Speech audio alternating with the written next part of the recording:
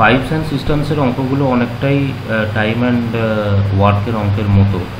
তো আমি তোমাকে প্রথমে বেসিক কনসেপ্টটা বুঝিয়ে তারপরে অঙ্কতে আমরা যাব। ধরো একটা পাইপ তোমার 10 ঘন্টায় একটা ট্যাঙ্কে ফিল করতে পারে, আর একটা পাইপ ধরো 20 ঘন্টায় আর একটা ট্যাঙ্কে ফিল করতে পারে। তাহলে টোটাল যে ট্যাঙ্কের ক্যাপাসিটি হবে সেটা হবে এই দুটোর এলসিএম। তাহলে স্টেপ 1-এ তোমাকে এলসিএম করে নিতে হবে, একদম টাইম অ্যান্ড ওয়ার্কের মতো। এটা হচ্ছে তোমার হয়ে যাবে গিয়ে 20 এলসিএম।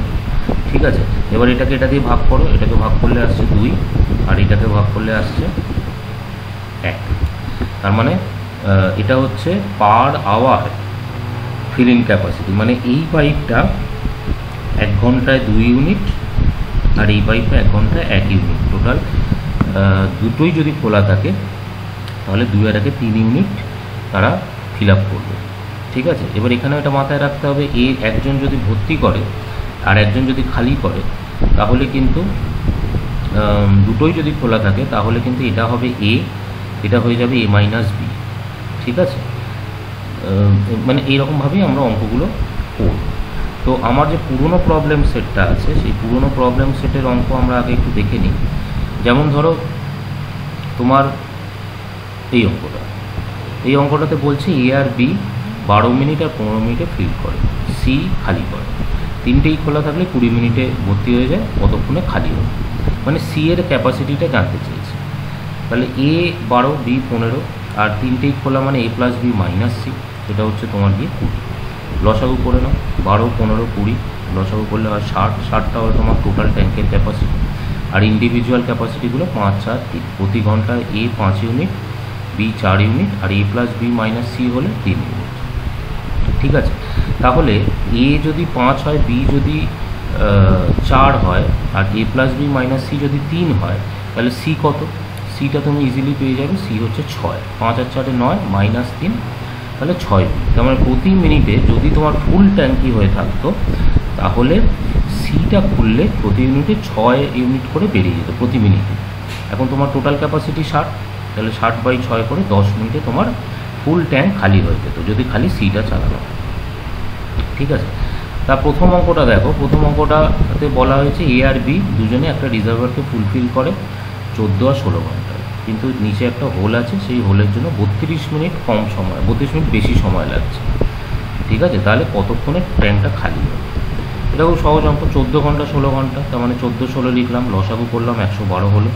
112 হচ্ছে টোটাল ক্যাপাসিটি, আর এটাকে এটাতে ভাগ করলে 8, এটাকে এটাতে ভাগ করলে 7। তার মানে এ প্রতি ঘন্টায় 8 ইউনিট আর বি প্রতি ঘন্টায় 7 ইউনিট করে ভর্তি করে। তাহলে টোটাল দুটোই যদি চালানো থাকে 8 এর সাথে 15 ইউনিট ভর্তি হবে। তাহলে 112 টোটাল ক্যাপাসিটি বাই 15 করে আমি পেলাম 7 ঘন্টা 28 মিনিট।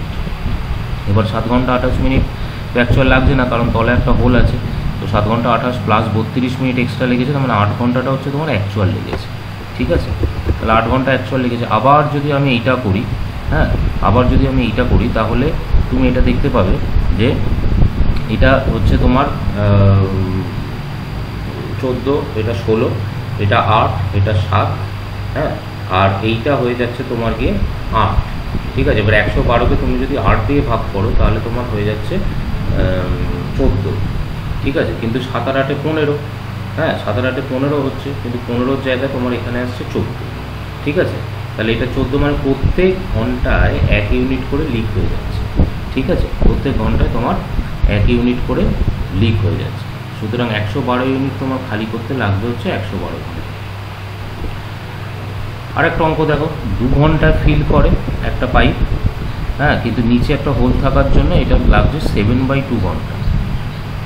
কতক্ষণে খালি হবে? তাহলে এ পাইপ 2 ঘন্টা আর এ মাইনাস বি হচ্ছে 7/2, তাহলে 2 আর 7-এর 2-এ তুমি এলসিএম করো, 14 হবে। মানে ওপরেরগুলোর এলসিএম করলে 2 আর 7-এর এলসিএম করলে আর 1 আর 2-এর এইচসিএফ করলে তাহলে 14 হলো। 14কে এটা দিয়ে ভাগ করলে 7, এটাকে ভাগ করলে 4, মানে এ পাইপটা 1 ঘন্টায় 7 ইউনিট আর এ মাইনাস বি পাইপটা 1 ঘন্টায় তোমার 4 ইউনিট ভর্তি করে। তাহলে শুধু বিটা তোমার 3 ইউনিট খালি করে, মানে 7 - 4 করলে 3 ইউনিট, টোটাল ক্যাপাসিটি 14, তাহলে প্রতি ঘন্টায় যদি 3 ইউনিট করে খালি করে তাহলে 14/3 ঘন্টা লাগবে। পরের অঙ্কটা অলমোস্ট সিমিলার করেছে। এ আর বি 50 মিনিট 25 মিনিটে ভর্তি করে, দুটো পাইপ স্টার্ট করা হলো এবং কিছুক্ষণ পর এটাকে স্টপ করা হলো, রিজার্ভারটা 15 মিনিটে ফিল আপ হয়ে গেল। কখন এ বন্ধ করা হয়েছে? ঠিক আছে, এ 50 বি 25, লসাগু করে 50, তাহলে এ প্রতি ঘন্টায় 1 ইউনিট আর বি প্রতি মিনিটে আর কি, এখানে মিনিট দেওয়া আছে, এখানে যা ইউনিট থাকবে এখানেও তাই, প্রতি মিনিটে 2 ইউনিট। ঠিক আছে, তাহলে বলছে যে 15 মিনিটে ভর্তি হয় বলে, এবং এ বন্ধ করার 15 মিনিট পরে ভর্তি হয়, তাহলে লাস্ট 15 মিনিট বি কাজ করেছে, তাহলে 15 মিনিট প্রতি মিনিটে সে 2 ইউনিট ভর্তি করে, তাহলে 15 মিনিটে ভর্তি করে 30 ইউনিট, টোটাল ক্যাপাসিটি 50, তাহলে বাকি পড়ে রইল 20 ইউনিট। ঠিক আছে, এই 20 ইউনিটটা এ প্লাস বি দুজনে মিলে করবে, কারণ এ প্লাস বি তখন দুটোই খোলা ছিল, তার মানে 1 ইউনিট এই 1 ঘন্টায় ভর্তি করে, 1 + 2 3 ইউনিট, তাহলে এই 20 ইউনিট ভর্তি করতে লাগবে 20/3 মিনিট। ঠিক আছে, পরের অঙ্কটা অলমোস্ট একই রকম। আমি আমাদের যে নতুন প্রবলেম সেটটা আছে সেই নতুন প্রবলেম সেটটার দিকে যাচ্ছি। নতুন প্রবলেম সেটটাও দেখো, আমি টাইম অ্যান্ড ওয়ার্কের অঙ্ক তোমরা করেছো, সেখানে একই রকমভাবে এ plus B 6, B plus C 4, C plus এ হচ্ছে 3। হ্যাঁ, তো তুমি এই অঙ্কটাতে কি করবে? তুমি এই অঙ্কটাতে এ plus B, B plus C, C plus এর তলায় লিখবে, লসাগু করে টোটাল ক্যাপাসিটি বার করবে। তাহলে এ প্লাস বি 1 ঘন্টায় কতটা, বি প্লাস সি 1 ঘন্টায় কতটা, সি প্লাস এ 1 ঘন্টায় কতটা বার করে নিতে পারবে। ঠিক আছে, তাহলে তুমি যদি সবগুলো যোগ করো তাহলে এ plus B, B plus C, C plus এ, ঠিক আছে, 2 × হয়ে যাবে। তাহলে 2 × হয়ে গেলে তোমার ওই এপাশে যেটা আসবে সেটাকে 2 দিয়ে ভাগ করতে হবে। ঠিক এইরকমই একটা অঙ্ক কিন্তু আমরা করেছিলাম, এবং আমাকে তোমাদেরই একজন শ্রেষ্ঠ আমাকে ওই অঙ্কটা, মানে টাইম অ্যান্ড ওয়ার্কের অঙ্কটা আমাকে জিজ্ঞেসও করেছিল। ঠিক একই রকমভাবে এটা হবে, এ প্লাস বি প্লাস সি যেই পেয়ে যাবে, মানে এখান থেকে তোমাকে অ্যাকচুয়ালি এ প্লাস বি প্লাস সি বার করতে হবে। এ প্লাস বি প্লাস সি যেই পেয়ে যাবে সেখান থেকে তুমি যদি এ প্লাস সিটা বাদ দিয়ে দাও তাহলে খালি বিটা পাবে, এবং বিটা দিয়ে তুমি ক্যাপাসিটি কতক্ষণ লাগবে সেটা তুমি বার করতে পারবে। 2-এর অঙ্কটা দেখো, ওই একটু আগে যে অঙ্কটা বললাম সেই অঙ্কটারই মতো করে ফেলতে পারবে। 3-এর অঙ্কটা একটু ক্রিটিক্যাল আছে। 3-এর অঙ্কটায় বলা হচ্ছে ডি ডায়ামিটার 40 মিনিটে ভর্তি করতে পারে, তাহলে 2D হলে, ডায়ামিটার 2D হলে কতক্ষণ লাগবে আর কি। ঠিক আছে, এবার ডায়ামিটার যদি ডি হয়, তার প্রতি ঘন্টায় সে যদি এক্স অ্যামাউন্ট ফিল করে, তাহলে ডায়ামিটার যদি 2D হয় তাহলে সে প্রতি ঘন্টায় নিশ্চয়ই বেশি অ্যামাউন্ট ফিল করবে, বড় পাইপ বলে, বড় মুখের পাইপ বলে, এবং কতটা বেশি ফিল করবে সেইটা তোমাকে একটুখানি ঠান্ডা মাথায় বার করতে হবে।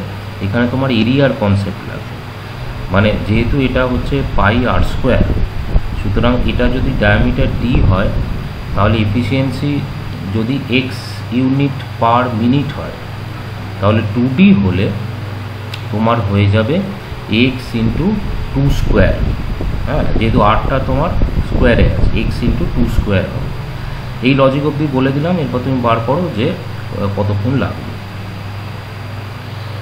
এবার পরের অঙ্কটা আছে এ বি সি 12, 15, 20 মিনিটে 20 ঘন্টা ভর্তি করতে পারে, তাহলে টোটাল ক্যাপাসিটি তুমি পেয়ে যাবে। এ সবসময় ওপেন করা থাকছে, আর B R C alternate in each hour. এটা একটুখানি তোমাকে ক্যালকুলেট করতে হবে।